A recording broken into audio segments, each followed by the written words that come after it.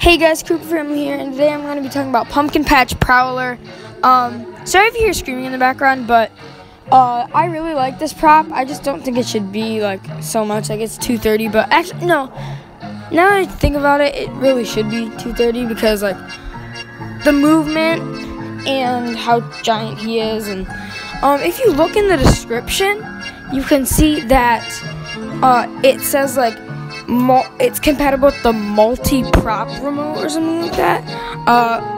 That might be something new. And I'm sorry that I'm just playing this like clip over like 3 times, but yeah guys, I'm really excited for this prop, and I just can't, like, sorry I didn't talk about it that much, but yeah, so like, comment, and subscribe. Bye guys.